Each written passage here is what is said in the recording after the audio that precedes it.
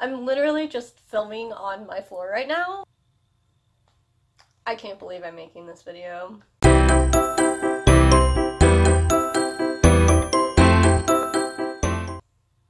What's up everybody, it's Shannon Renee, and today I'm bringing you something a little bit different. I've not done this on my channel yet, so if you guys want to let me know what you think, comment down below, and if you want me to make more of these, I will. If you want me to never make one again, that's fine, but I'm going to be doing a story time video for you guys today, bringing you what it was like working at Chick-fil-a. And I know, I cannot believe I'm making this video. I can't believe I worked there. Okay, so let's just get right into it. I didn't love it. I sometimes didn't hate it.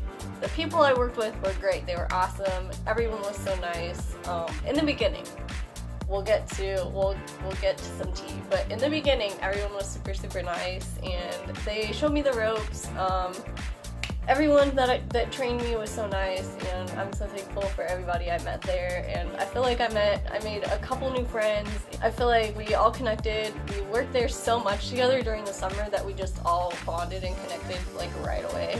That's kind of how work relationships work anyway. You kind of just connect and bond like that anyway. It was one of those jobs that you had a lot of coworkers that became your friends, and you guys talked a lot, and everybody joked around. It was kind of super just fun. It was kind of a chill job, but when you needed to work, they pushed you and pushed you and pushed you, and this was one of the most insane jobs I've ever had. I've worked at like a few jobs in the past, but this is the most like insane job I've had. Like insane, where I've had to deal with like a million things at one time.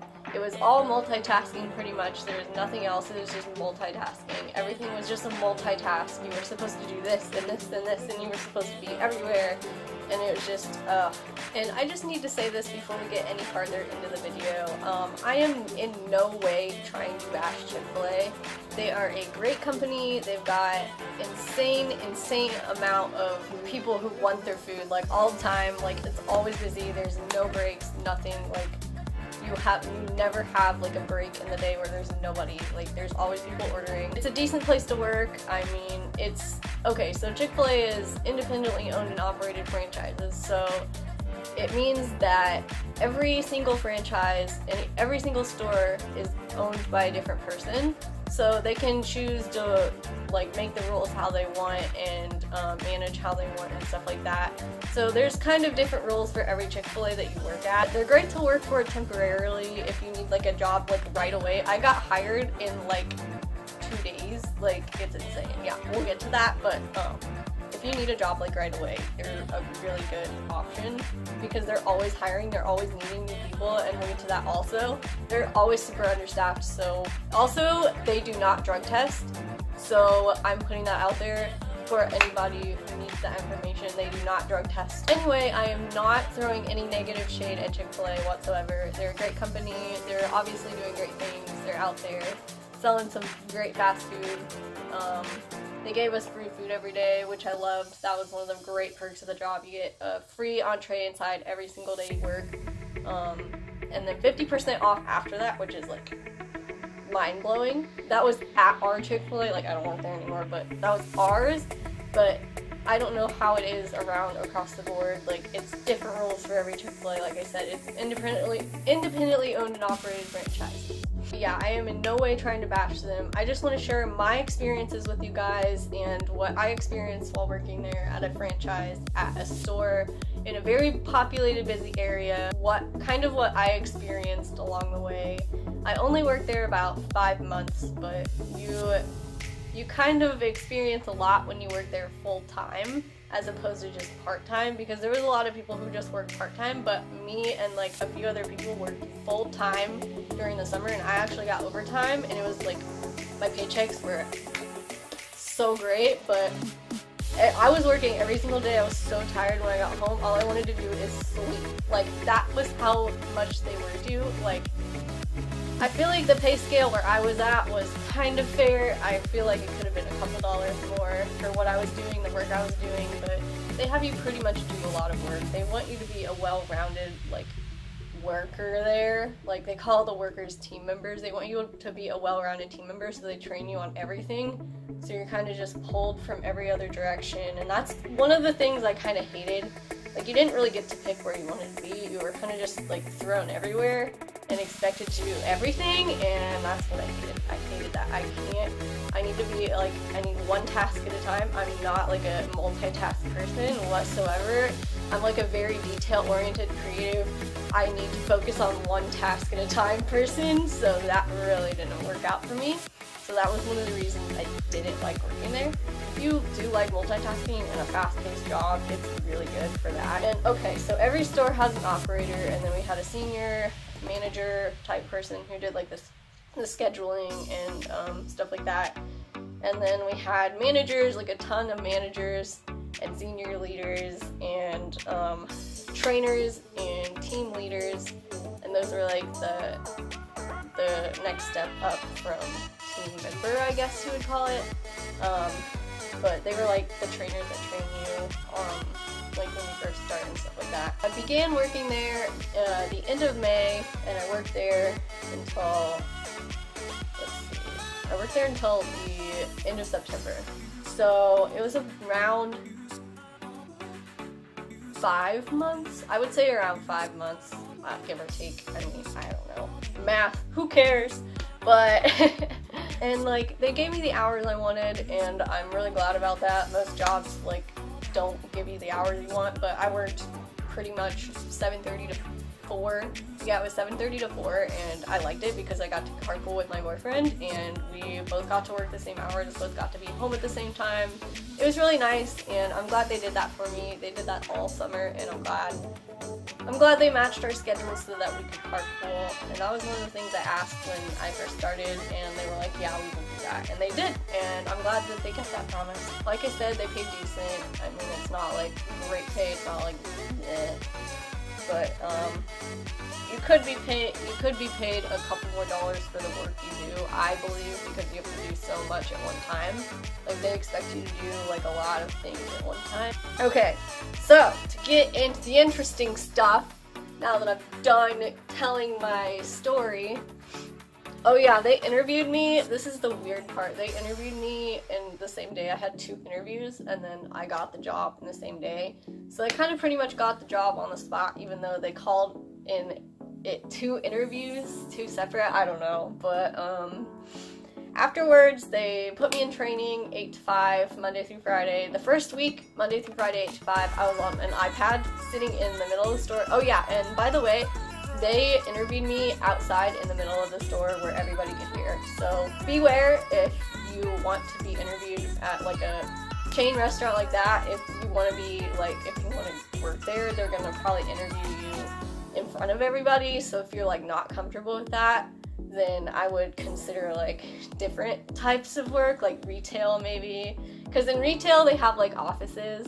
They didn't really have an office at where I worked. The managers were just all out on the floor all the time, so that was kind of like different. Like, I had never been interviewed in front of like everybody like in a store before. It was so like, I hated it. But anyway, after that I did weird iPad training for like, I think it was 5 days. I sat on that iPad for 8 hours. Like, I can't believe this now.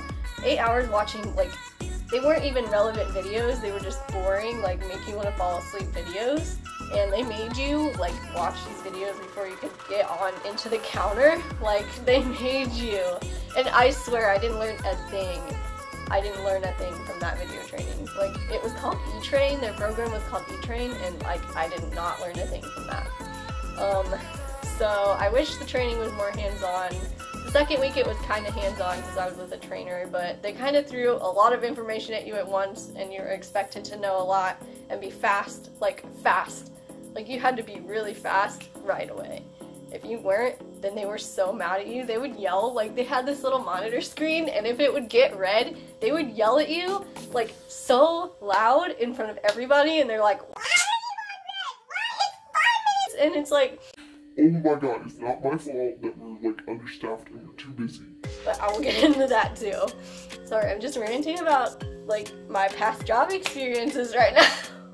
It feels good. Okay, the video training was the worst thing ever. I hated it. I can't believe I stuck out that week. Like, I needed the money, I know that now, but like, now that I look back on it, I'm like, why did I not just look for another job? Like, I don't know. So after your first week on E-Train, they put you with a trainer, like, in the cash register area, and you get to learn, like, the register and what it is, and like, it shows you pictures, so it's basically like self-explanatory, like, why are you teaching me this? But then they throw you into the dining room where you clean and sweep because they don't want to deal with you. And then when they actually have a trainer there and need to train you again, they put you on windows. They're stressful because you have to go super fast right away, and if you don't, they'll yell at you like it just said.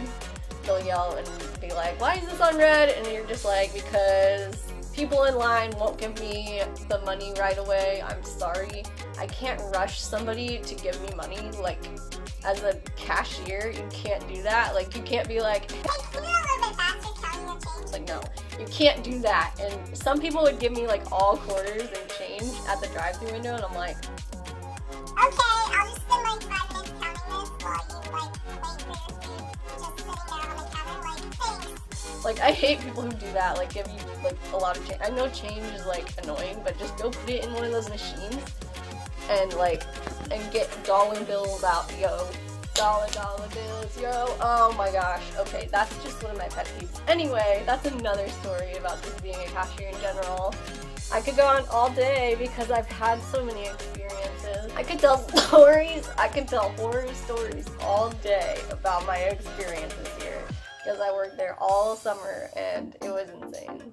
But one of the horror stories, one of the horror stories is in the summer it was always way too busy, and so our drive-through line was one day backed up so far. We have our little franchise in this big shopping center, and it's got like a parking lot and a carpool line to go into the drive-through. So the carpool line in the street, it goes out to the main street, and there's a stoplight.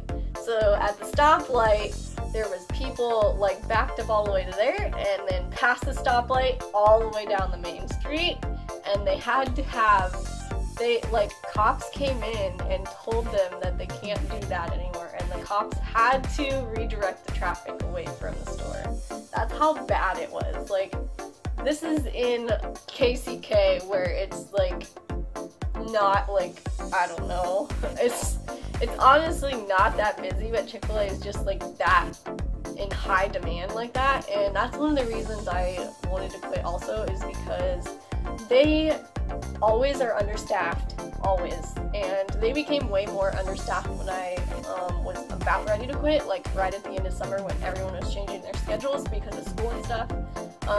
But they became way understaffed then, and they kind of acted like it was like the team members' fault. Like, it's not our fault that you're understaffed and you lost people. Like, you're supposed to find new people to replace them. Like, you know these seasons are coming, and you know that it's like a temporary position, so people change all the time, so you should be prepared for that. But you were not, and you're blaming us. But that's another whole story. But anyway, I feel like Chick-fil-A is not prepared for how fast they're growing. I feel like they have grown way too fast for how they were prepared to grow. And also, I feel like at the end of the period, like at the end of the summer, like at that like weird 2-week period, it was like, there was really no like structure. Like, there was always structure in the like summer, like all the daytime managers had structure. There was no structure because this one new manager like had no idea how to run, no idea how to be a manager, no idea how to manage. Like, okay, so this one manager, one night I was working in the evening, I had an 8-hour shift that day. So I was hungry, I hadn't eaten dinner, I was tired, I was like, oh, I'm so ready for this break, and I kept waiting and waiting and waiting. I was working on window that night, so I kept waiting, and then she started sending people on breaks, and I kept waiting, and I was like, am I gonna get a break? Like, in my head I was like, am I gonna get a break? I haven't had one yet, and I'm starving. And then she sends everyone on break except for me. She totally skipped me. And then at the end of the night, when my shift was over, she goes, you didn't have a break, did you? I was like, no. and she was like, and she starts apologizing, and like, I couldn't tell if it was genuine or not, probably not, but I'm like, it's okay, I don't really care, I'm just kind of hungry. And she's like, here, take these nuggets, and she gave me nuggets, and then she was like, that's not how we run things here, and I'm like, obviously it is, because you just did it, but okay. But after that, I was just kind of basically fed up. Like, if you're a manager, you're supposed to be on that stuff, you're supposed to have that stuff figured out before, like, that night. And even then, like fair to blame the team members and the lowest people out, like, in your franchise, to blame them for something that your scheduling people and human resource people were supposed to deal with months ago.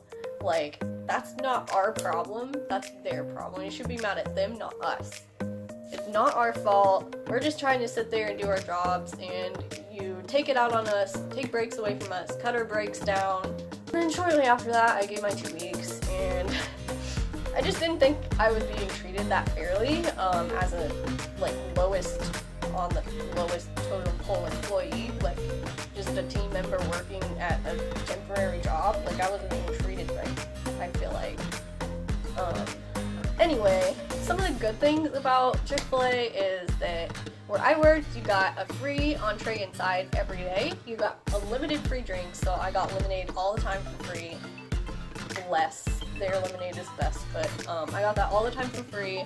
And you got 50% off after that. So anything you order after that meal, you get 50% off. So I ordered so much food, like, the breakfast too, like, that was my favorite part, was getting the chicken minis and the burrito. Those were the 2 best things on the menu. Like, they're the only breakfast items, you can only get them during breakfast, but they're the 2 best things on the menu.